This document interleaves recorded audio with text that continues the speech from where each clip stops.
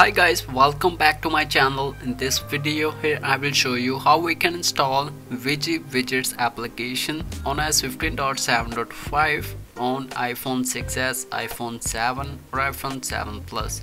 As you all know, this application requires iOS 16 or the later iOS version. When you search here in this app store, you will find out this application require the iOS 16 or the later iOS version, as you can check here. But I am using this application on my iPhone 7.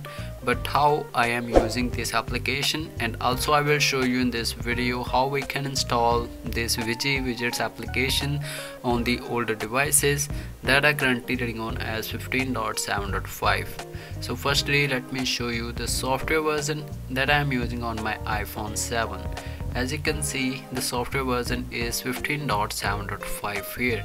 So firstly, in this method you need two different iPhones. The first one is the older iPhone that is running on iOS 15.7.5, or the another one is the iPhone that is running on iOS 16 as version.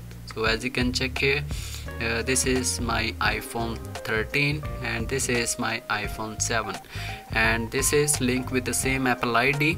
So you need two different iPhones in this method. So firstly, let me show you the software version. As you can see, the software version is 16.4.1 and this one is the iPhone 13 model. So firstly, if you are not having the another iPhone that is running on iOS 16, you can also borrow your another iPhone from your friend circles or any of the family members. So after that, sign up with your Apple ID in both devices, and now open the App Store, and now open the App Store in the bigger iPhone that is running on iOS 16. So after that, now click on this search icon and search here the application Widgy Widgets. So this one is the application. So firstly, install this application in the bigger iPhone that is running on iOS 16 as version.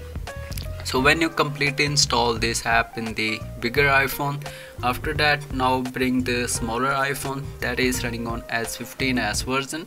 So now open the App Store here and now install this application in this Widgy application.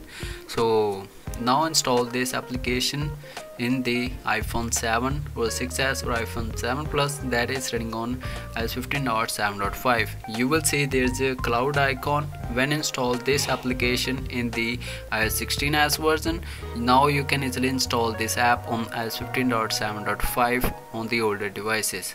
So I hope you guys find this method helpful. This is the way you can easily install this app on the older iOS version also. So I will see you in the next video. So guys, thanks for watching.